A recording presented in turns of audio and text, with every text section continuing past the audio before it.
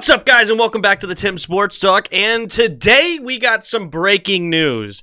And we've been doing some things in free agency that I thought were fine. And then all of a sudden today happened, and I'm not on board with this, all right? A lot of other fans are upset we didn't sign Tim Settle or bring back J.D. McKissick. And yeah, I would have loved those guys back, but I was okay with letting them move on. It's a third down back. It's a fourth string defensive tackle.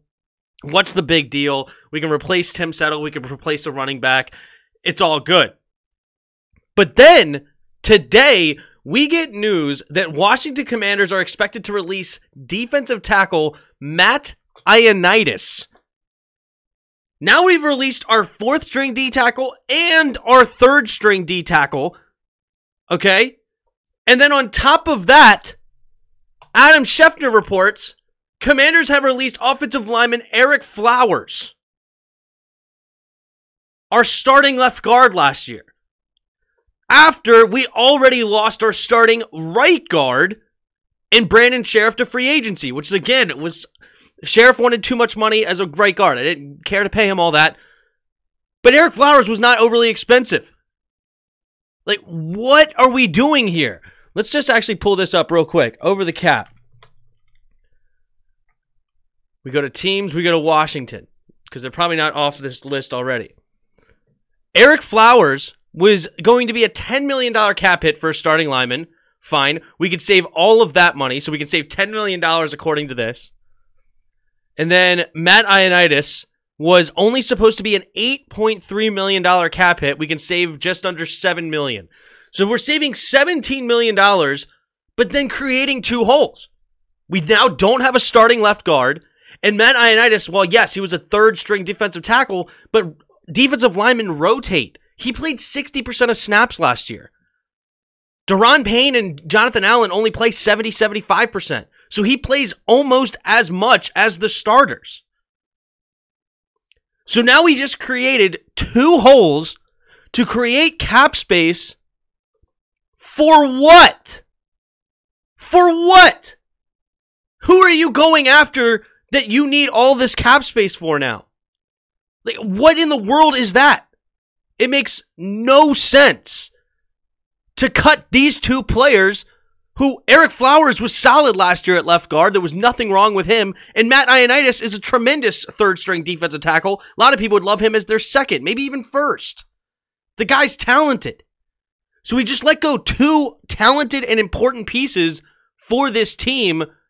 For what? I mean, as Louis T. said, I'd put on all black like the Omen for this one, because I'm just so confused by this. People are like, oh, maybe they're going for a big free agent. Go get the free agent first and then cut to make room. Like, you don't know if you're getting Bobby Wagner or, list other free agent, Allen Robinson. You don't know who you're going to be able to get in free agency. You sign them first, go into the negative, which is fine. You can be in the negative right now. It's not a big deal. You just can't be later in the offseason, probably after July 15th or whatever it is. But you can figure it out, right? Like, I mean, right now there's, according to this, in the cap space, there's still 4 teams in the red right now. All right? Still 4 teams. So you could release those players after you get that player or players, whoever you're going for in free agency. So you don't know if you're going to get either of these guys that you want. And then on top of that, you just created 2 more holes for your team. I'm just beside myself on this one. It makes no sense. What happened to cutting Landon Collins? Landon Collins doesn't have a spot on this team anymore. He's okay average linebacker. You're not paying an average linebacker $15 million cap hit, almost $16 million. You can save nearly $7 million by cutting him. You already have a strong safety in Cameron Curl. You need a free safety. Landon Collins ain't a free safety. So there's not even a reason to keep Landon Collins on this team. You already knew you were going to draft linebackers or sign a linebacker in free agency anyway. And then also you're probably going to draft a safety. You just re-signed Bobby McCain. Why do you need Landon Collins now on this defense already? And then instead now you created 2 other holes. Landon Collins is not even a hole. We don't need him. He gives nothing to us. He's a waste of space. I'm just... These two moves right here put me on the camp of what in the world are we doing in this free agency? As I said, I was fine with Tim Settle. I was fine with JD McKissic. I was fine with Brandon Sheriff. I didn't care about those. I wanted Tim Settle and I wanted JD. If we somehow made those work, I would not have been mad. But the fact that we let him go, that's fine. But these two, now what are you going to do in the draft? Now are you going to draft Tyler Linderbaum or a tackle in the draft and move them to guard? Like, is that really the goal now? Is to go waste a first-round pick on an offensive lineman?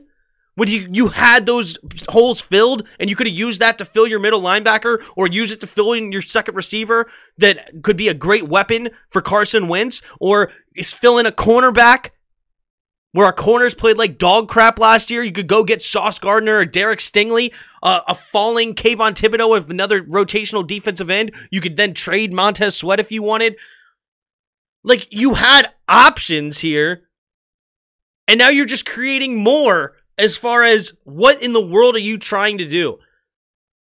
You're creating holes where there doesn't need to be a hole. And that's frustrating.